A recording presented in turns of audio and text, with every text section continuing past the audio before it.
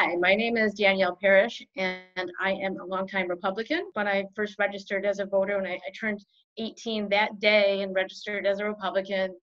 And so I was really excited to vote Republican for my first time. And I went on to study political science, and I had the goal of working in politics, which not everyone does when they study political science, but I did actually ended up um, I did a Republican campaign right when I got out of college. I don't think that the president is, I don't think he's professionally qualified to be in the position that he's in. I don't think he has an understanding or grasp of the Constitution. I don't think he cares about what's legal. I don't think that he understands legislative processes or government processes as a whole. And I know that there was this whole big movement where people were like, oh, he's not a government insider. I really I don't relate to that at all. I think if you're going to have the top job in the nation, running the nation, I think some experience and understanding of government is very important.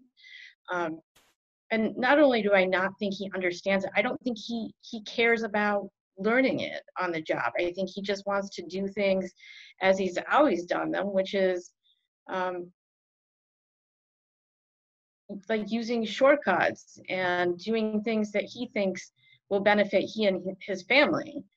If I were to guess, I would say that the president has to be the least intelligent president that we've had in modern recorded history.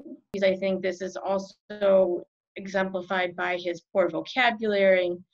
I think he almost flaunts it on Twitter that he's just not very bright.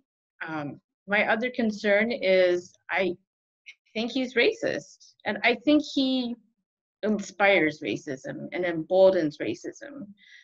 I can't vote for. I would never consider voting for Trump. I made the mistake last time of doing a write-in. I don't think he's a real Republican, for one thing. I don't think he's all about, I don't think he understands the concept of small government